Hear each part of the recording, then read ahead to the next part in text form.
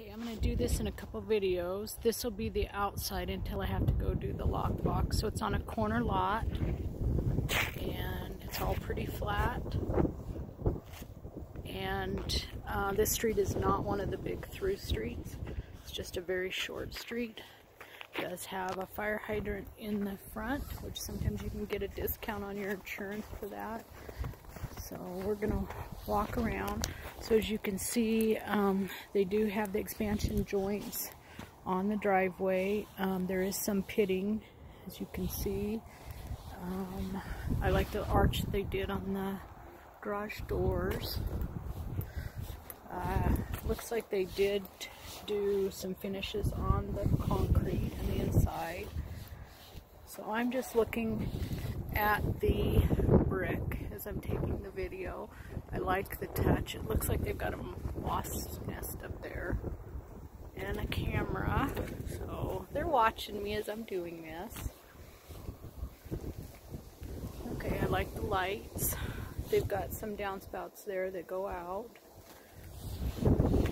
So it does have the 3-car garage. Now let me walk over here. Looks like they have some landscaping. So they have wood steps into the entrance. Some people like that, some people don't. Looks like they've got some stucco and brick on the front. Okay, the driveway did face, it would be west, so that would be okay.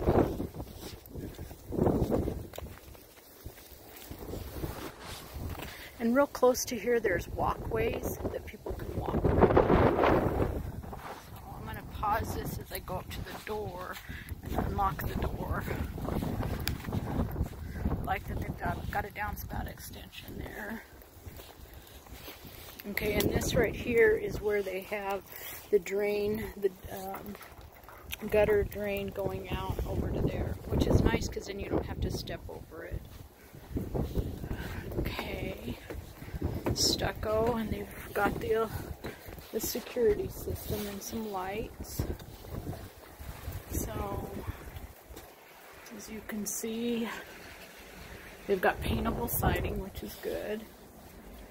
And an outlet outside the front door, so you can put any kind of decorations out here you want. So, and the lights. Okay, let me turn off this and I will go to the next step.